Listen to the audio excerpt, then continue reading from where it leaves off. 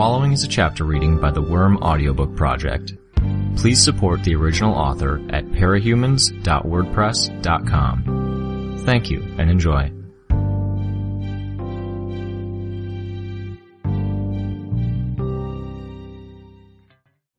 (10.2) 3 days ago. I drew in a deep breath, then exhaled, long and slow. "I got your back," Lisa told me. I nodded. With a push, the door swung wide open. The inside of the building didn't match the exterior. It was situated in one of the low-lying areas of the docks, where the flooding had yet to fully dissipate. The buildings around here were in such bad shape that nobody was willing to use them for shelter or venture inside to take things. On the inside, however, the place was reinforced with girders and beams. Pieces of sheet metal sat between the thick metal shafts and the exterior wall, with holes cut to accommodate the windows. Handles on the metal shutters suggested that the plywood could be moved aside in a pinch. At ground level, there were stacked sandbags of slightly different make from the usual, with plastic stapled over each pile. The place hadn't yet been organized. A pair of beds sat in one corner, surrounded by assorted pieces of furniture. The building's interior was dry, crisp, and brightly lit. It might have appeared sterile, if not for the spray paint on much of the sheet metal, and the tracks of dried mud on the ground near the door. Our arrival had met with furious barking of a half-dozen dogs. A set of gates ringing the front door stopped them from attacking us. Brian was sitting on the far end of the room, besides Aisha. He wore the regular sparring uniform, and Aisha wore much the same thing, though she was wearing shorts instead of yoga pants. His little sister? Here? Alec was sitting cross-legged on a pile of furniture, a bowl of colorful cereal balanced on one knee. A long cut ran from just beneath his ear to his shoulder, beneath his shirt. He was watching a TV that was plugged into an extension cord that hung from the ceiling. He turned my way at the barking of the dogs, and I almost missed him uttering the words, "You gotta be kidding." One of the dogs apparently recognized me, because it stopped at the gate and wagged its tail. A part of me took that as a good sign. Then Bitch appeared, immediately wheeling on me, water flying from her damp hair. She'd probably just come from the shower. She wore loose-fitting army pants and a black tank top that had darker spots where beads of water had soaked into it. A towel hung around her shoulders. As she saw me, emotions hardened the lines of her face. Her hands clenched as she strode towards me. I saw the aggression in her body language. Squeezing my eyes shut and tried to relax. I remembered what Brian had said during our sparring, about how tensing would only make you more vulnerable. If that was true, I was really glad I hadn't tensed up. She was sturdily built, and she didn't hold back in the slightest. She kicked down the dog gate, and in an instant later, her fist connected with my cheekbone to send me sprawling to the ground, my tailbone absorbing most of the impact.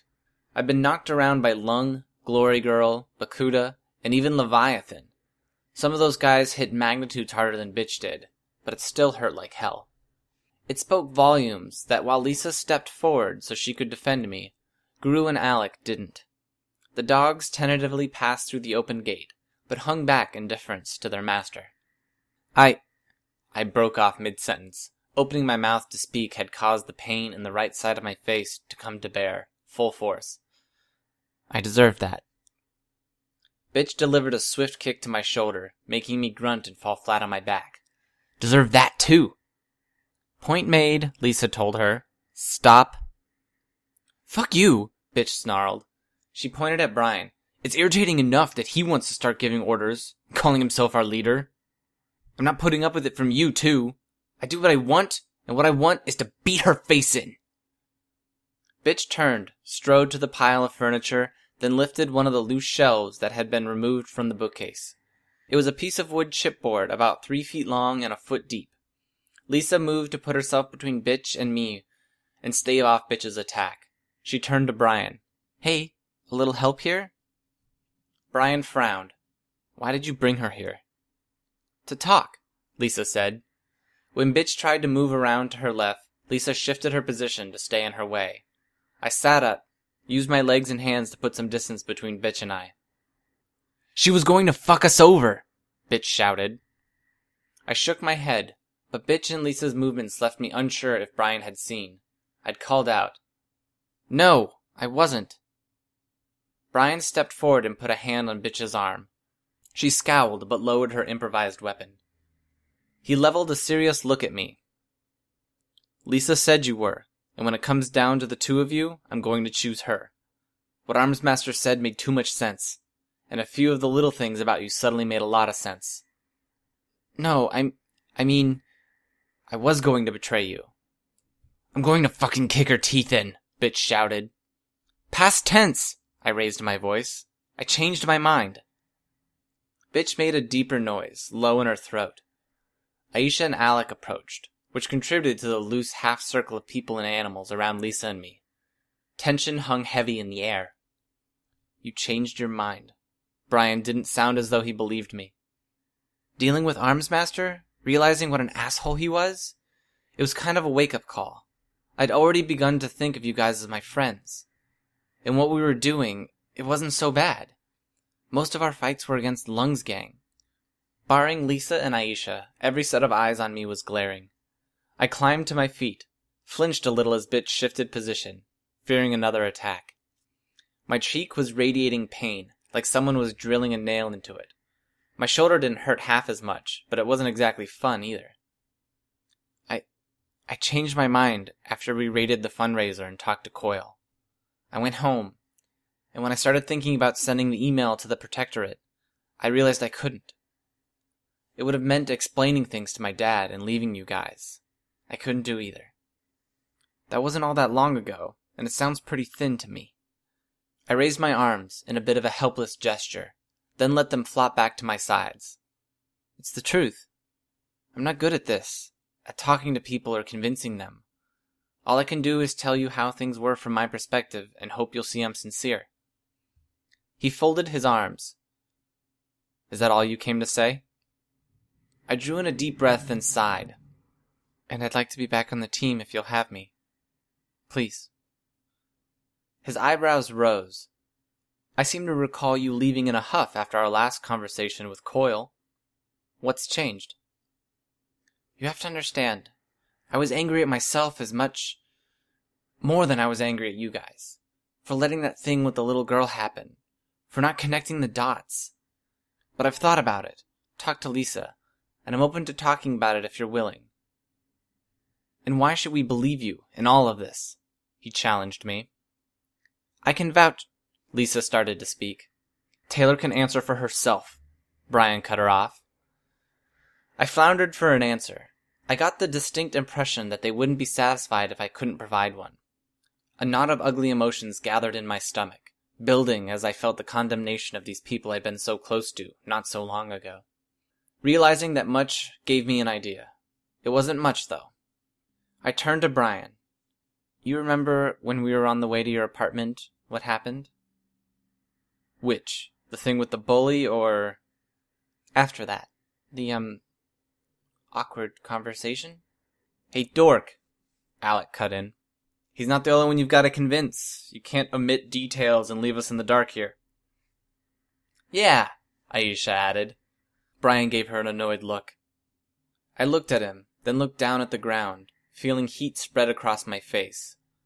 The flush in my cheeks made the side of my face throb. I hated feeling humiliated. Felt way too much ugly emotion rise in a long-conditioned response, a spark of anger at the forefront of them. Stiffly, I replied. I let Brian know I was interested in him. Romantically. It was the truth. Ah, Alec responded. I knew it! Totally knew it from the second I saw you at his apartment, Aisha cackled. I stole a glance at Brian and saw his expression hadn't changed in the least. When he spoke, he did it with a small shake in his head. He could have been doing that to get me to let my guard down. Bullshit, Alec retorted. What? Brian turned toward Alec. I said bullshit, Alec repeated himself. Taylor said it herself. She sucks ass when it comes to lying and being smooth. She lied well enough when she was keeping her undercover act a secret. I didn't lie exactly, I said quiet. I just didn't tell you. Nobody answered that statement. I felt dumb for saying it, however true it may or may not have been. Alec added to his earlier comment. I don't ever pay attention to the team drama shit, and I picked up on the fact that she liked you. It was so obvious it was irritating. It was strange. Alec was standing up for me. He was insulting me while he did it, but he was still backing me up. That could have been an act, Brian stressed, and even if it wasn't, it doesn't mean anything in the end. You don't really believe that, Lisa replied. You're pissed at us. I don't blame you. I'd be pissed at us too. But you're only calling her a liar because it's a hell of a lot easier to be angry at her if you think the person you befriended was a fake. Brian sighed loudly. Don't turn your power on me. Who says I am? Chancing a look at Bitch, I saw she was pacing back and forth, each set of paces short and restless. She didn't seem to have calmed down any. I wasn't feeling much better myself. I said as much. All I want is for things to go back to the way they were. It's not that easy, Brian replied. When I met his eyes, he looked away, his brow furrowing. When had things been good? What point in time was I so eager to return to, where I hadn't been racked by guilt or nervousness? By the time I got over my fear of getting caught, I'd run away from the home and cut ties with my dad. Then, before I could come to terms with that, I'd found out about Dinah, which had affected me more than anything else. I'd terrorized hostages, maimed a supervillain, hurt superheroes. But it was Dinah that left me lying awake at night, feeling helpless, feeling like I was the scum of the earth. And I couldn't help her from the outside. That, more than anything, was why I was here. I wasn't strong enough to fight Coil on my own. I couldn't go to the heroes and rely on them to handle it, not with Coil's power giving him 2 attempts to escape, 2 attempts to any counterattacks, 2 attempts to track down the person who informed on him and deal with her, and take his pick of the outcomes he wanted. That wasn't even getting into the more complex uses of his ability, only using one of his concurrent realities to try something, doing it over and over again until he got the result he wanted to keep. I couldn't beat him in any kind of confrontation. Lisa had convinced me. I would only solve this by getting in Coil's good graces, talking to him as someone he could respect and listen to. I couldn't do that without convincing these guys to let me back on the team. No, I answered Brian. You're right. It's not that easy. But if you'll have me, I'm willing to work my ass off to make it up to you. I'm pretty good as a member of this team. You know it. If you want to monitor my every move, fine. Any restriction you want to put on me, fine. I'll even give up my pay from Coil and any jobs we do, whatever you want. He shook his head, then asked me, Why? Why come back? Because I've been to the shelters. I've walked the streets and seen what the merchants and the chosen are doing out there. I want to resolve this thing with Dinah, whether I like it or not. I know that the fastest way to get to the point where everything's okay again is working with Coil. Lisa spoke. I want her back on the team, obviously. If we're voting, that's where my vote is going. Mine too, Alex said. You're wound up, Brian. Maybe it's Taylor being gone. Maybe it's Aisha and your dad getting attacked. Maybe it's the general situation with the city. But it's getting miserable to be around you. Taylor was always the one who was on the same page as you. She'd be someone you can work with and talk to at least. You'll be happier in the long run if she's around. And we'll be happier if you're not so fucking crabby. Besides, she's giving up her pay, then it doesn't even cost us anything. It costs us a lot, Brian said, his voice low. If mistrust and tension fucks up our team chemistry, especially if we start fucking up in the field because of it. So you're voting no, Lisa pressed him. Do I get a vote? Aisha cut in before he could respond. No, Brian and Lisa returned in unison. Aisha made a face, but didn't seem too bothered. I don't want her on the team, Bitch spoke. Brian shook his head. I don't know what to tell you, Rachel. Alec's right, for once. We need her. We need the firepower, out there at the very least. Looking at this objectively, I think I have to say we should keep her. Which is 3 votes for, 1 against, Regent noted. Bitch threw the piece of chipboard she was carrying into the wall, hard. One of the dogs started barking in response, or in alarm. She spat in my general direction, and then stalked over to the far end of the room, her dogs trailing after her. The metal stairs clanged with the impact of her boots as she ascended to the next floor. Lisa hesitated, then followed after.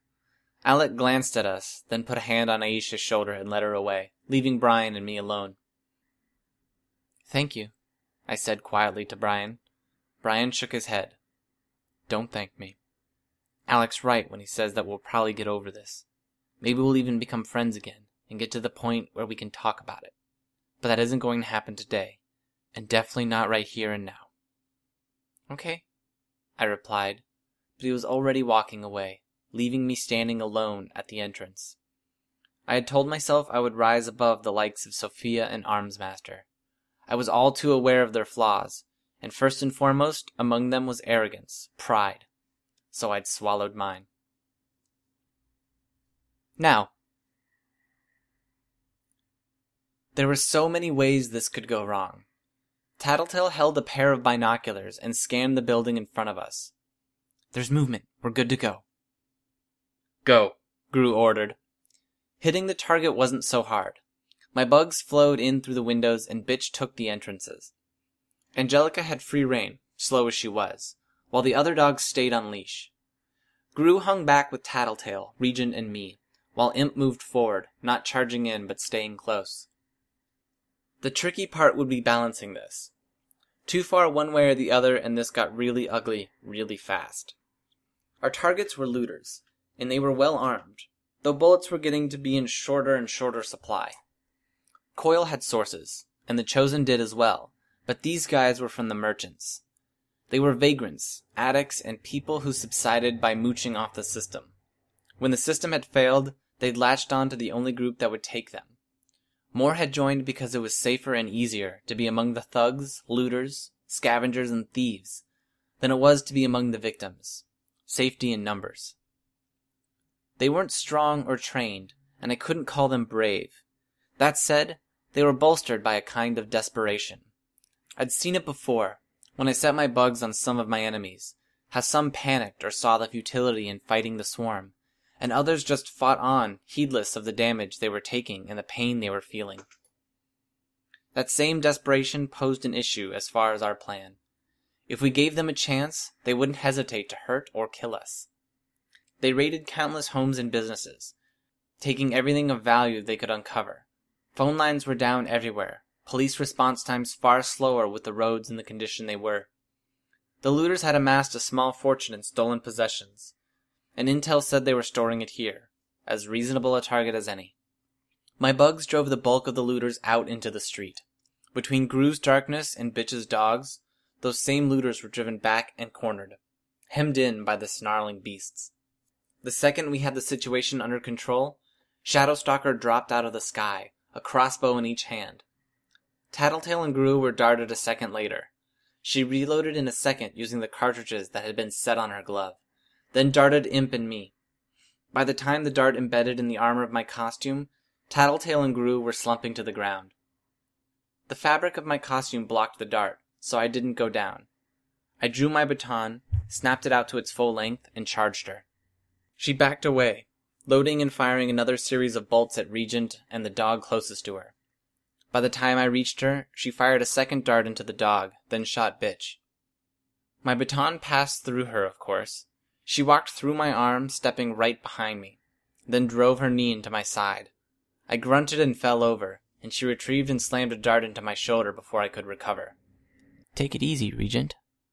Bitch managed to scream an order to her dogs before she passed out. "Go!" The three newer dogs hesitated, but Angelica didn't. She huffed out a snarl, and she passed them, and the others took her lead and joined her in a stampeding down the street until they disappeared from sight. I laid in the water, aware of how cold it was, trying to ignore how dirty it was. My lenses afforded me an advantage in that I could watch what was going on without my open eyes giving anything away. I saw Shadowstalker touch her ear, then murmur something. Tattletale had gone over everything Regent needed to know as far as that particular routine and the orders to give. It took 3 minutes for the PRT to arrive. I saw the green and white flashing lights and heard the splashing before anyone stepped into my field of view. "Holy shit," one of the PRT uniforms spoke. "Restrain them and throw them in the van," Shadowstalker ordered him. Joe, get the containment foam, one uniform spoke. The captain? They're tranquilized, Shadowstalker spoke, sounding disinterested. Don't waste resources. Protocol states we use containment foam, especially when there's an unknown. The girl with the horns? Mover 3 teleports through shadows, Shadowstalker lied. None of them can escape restraints on their own. But if Gru uses his power... Shadowstalker turned and fired another dart into Gru. Satisfied?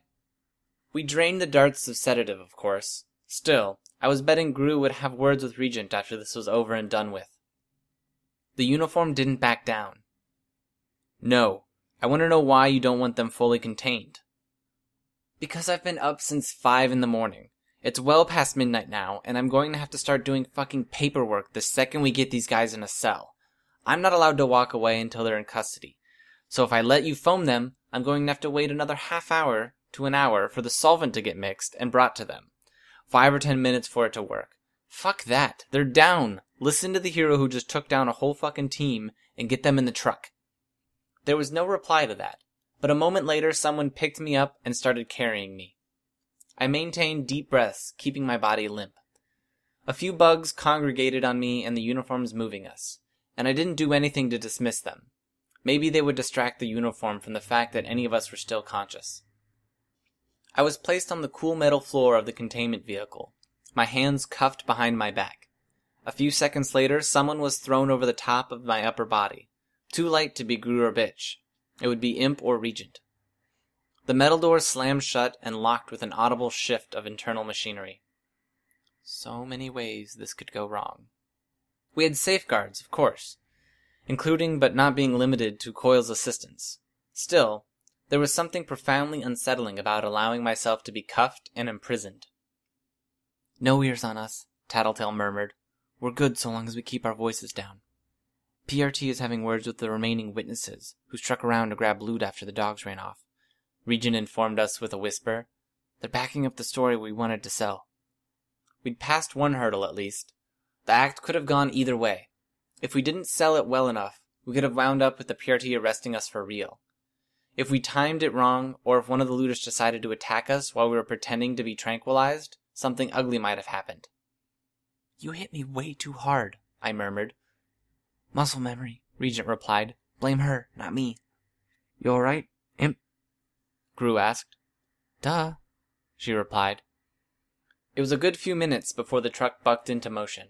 Out of unspoken agreement, we stayed quiet, just to be absolutely sure that the driver wouldn't hear us. It was maybe 10 or 15 minutes before we arrived. We're at their headquarters, Regent spoke, his voice hushed. Then we're in good shape, Gru answered. Weld and the wards are coming out to meet Shadowstalker. Heads up. The back door of the van opened. I could feel cooler air enter the enclosed space. There was an audible click of a gun, as if we were anticipating attack the moment the doors opened. Wow, one of the boys commented. I was guessing it was Kid Win or Clock Blocker. How'd you pull that off? They were distracted. I picked them off. That little freak that saw me with my mask off was wearing armor, so I had to resort to CQC. Shadowstalker made it sound matter-of-fact. Right, one of the other boys said, sarcastic. You're quiet, Weld. A girl's voice. Vista? Who is Weld? Basking in how fucking awesome I am, Shadowstalker gloated. Maybe later. For now, the accented male voice spoke. Just satisfy my curiosity. You know the passwords we memorize each week, and you know why we memorize them, right? Yeah, Shadowstalker replied. One of the other boys spoke. For any interaction with any flag shifter or... The boy paused. Master, oh. So, Weld said, keeping in mind that Regent is the highest rated master in the city, I'd like for you to give us this week's password. There was a pause. Comanche 662, Shadowstalker spoke. Another pause. All right, Weld confirmed. Pick 'em up and haul them into the holding cells. It was all I could do to stay still and not show my relief. Tattletale had anticipated this much, had drilled Regent on it, but she had been wrong in the past.